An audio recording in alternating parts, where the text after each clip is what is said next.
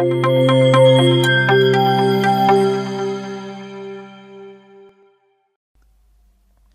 this section, we're going to talk about the HSRP practicing on the packet tracer. We have 3 steps to accomplish. In the first step, we need to make the HSRP configuration for router 1 and 2 according to these IP addresses. Okay. Second, we need to assign a suitable gateway IP address to our PC. All right.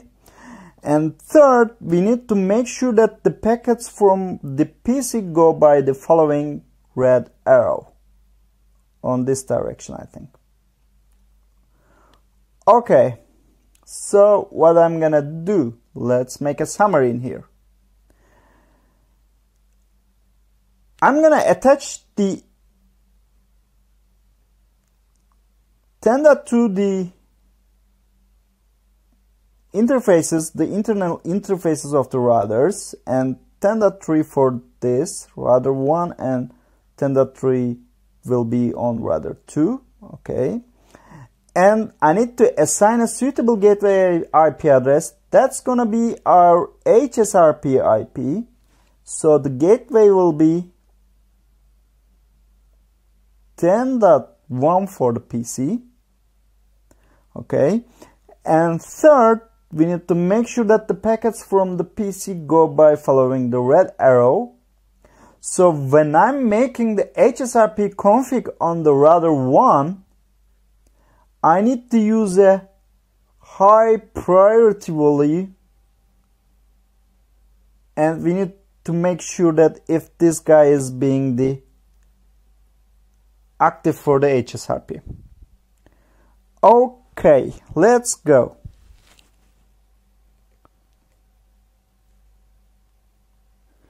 So what I'm gonna do is first I'm gonna assign the IP addresses, or I'm gonna check if they're already pre-configured or not. So, okay, I'm on router 1, show IP interface brief, and I can see that no IP address is configured. Alright, interface fast Ethernet 00, and this guy will have an IP address of 10.2. Okay, and let's go to the router 2 and assign this other IP address.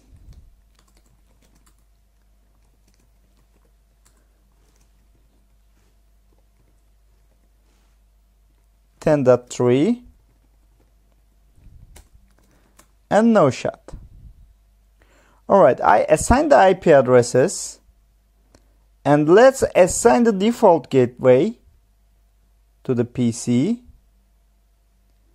My PC's IP address is, I need to recheck it, 10.100, okay.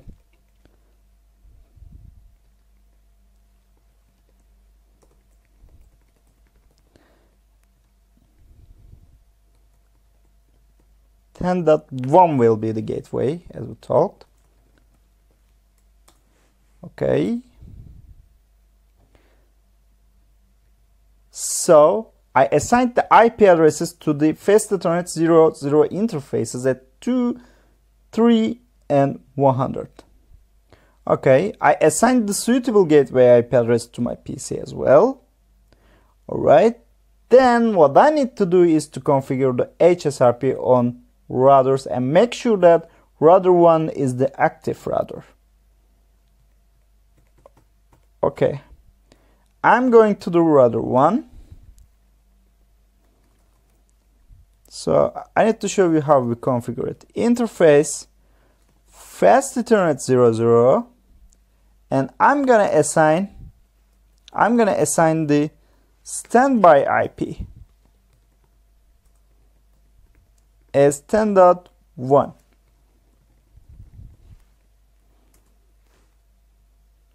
What is going wrong? Okay, there is no subnet mask. All right. Then standby 1 will have a priority value which is bigger than the default value of 100. So I can use 200 to make sure that router 1 is the default, but I'm not on router 1. Okay. Then I'm removing this configuration. No standby. I'm in router 2, as you can see. Okay. No standby 1 IP and no standby 1 priority. Okay.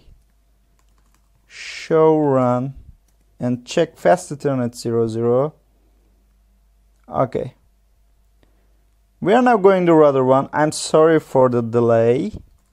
We are in the interface mode already, and what I need to do is configuring the standby 1 IP first.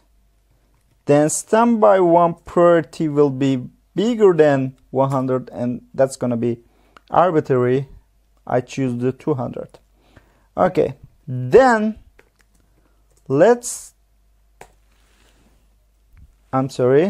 then we need to configure the preemption as well. It's arbitrary too, but if you are remembering from our slides, I am offering you to configure the preemption always for the active router. Okay, let's go with the router 2. Interface fast Ethernet 00 will have an standby 1 IP with 10.1.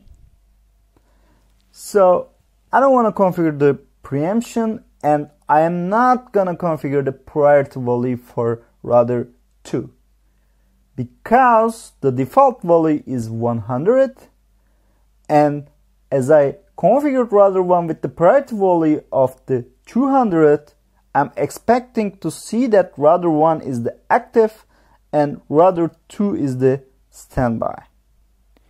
Okay, so let's check it. Show standby. Okay, as I see from the show standby output, the state of the router 1 is active for the HSRP, and my virtual IP address is 10.1, which is okay. So let's take a look to show standby on router 2. State is standby, and we are sharing the 10.1 IP address with the router 1. Okay guys, that's what I'm really want to see, and I accomplished the 3 steps 2, and HSRP configuration has finished.